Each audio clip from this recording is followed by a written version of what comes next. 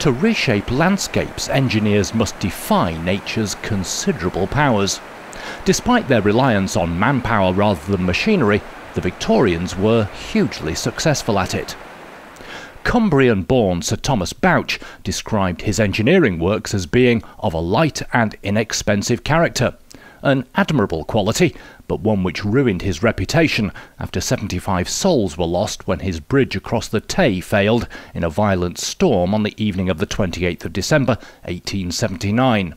The inquiry concluded that the structure was badly designed, badly built and badly maintained. Bouch passed away within a year. He epitomised everything which was good and everything which was bad in Victorian civil engineering. He was extremely ingenious, extremely hard-working, but he was also, if any criticism could be made of him, he was over-ambitious, and he was also regarded as a risk-taker. When you look at the works he completed in Cumbria, north of England and southern Scotland, lots of those lines were very efficient.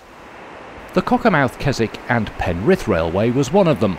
Opened in 1864, it boasted 135 bridges along its 31-mile length, most noteworthy being the 3.5-mile section between Keswick and Threlkeld, with 2 short tunnels and 8 striking wrought iron bowstring structures over the meandering River Greeter. But nature had not finished demolishing Bouch's legacy.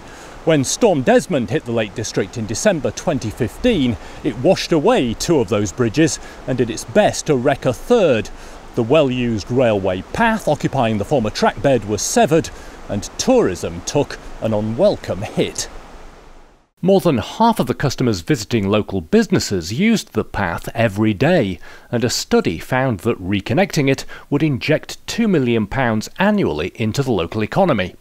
There was then an incentive to progress the job of reinstatement, with contractor Cubby Construction set that task, courtesy of a £7.9 million funding package. The logistics have been challenging, a function of the largely remote and linear site constraints.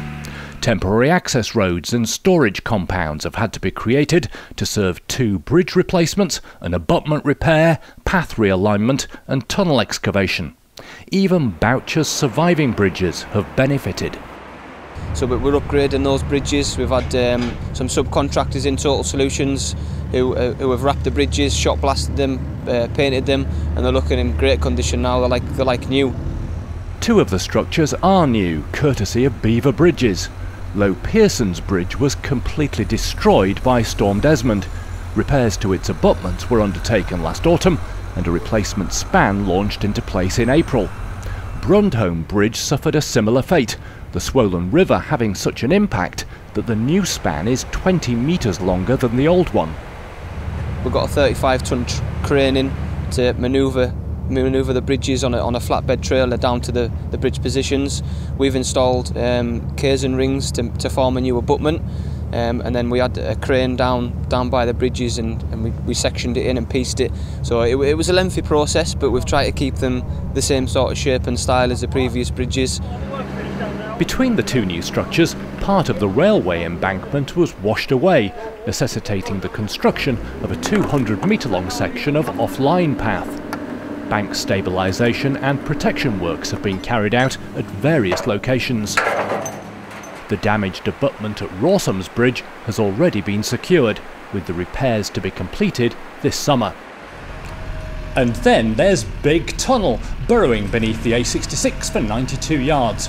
It was filled in and buried following the railway's closure in 1972, but with an ambition to improve the path, not just reinstate it, 4,000 tonnes of material have been excavated to bring it back into use. A long-standing aspiration to see trains return to Keswick has been boosted recently by political support and engagement with the Department for Transport. In the meantime, walkers and cyclists should be able to enjoy the route again when the upgraded railway path fully reopens in December.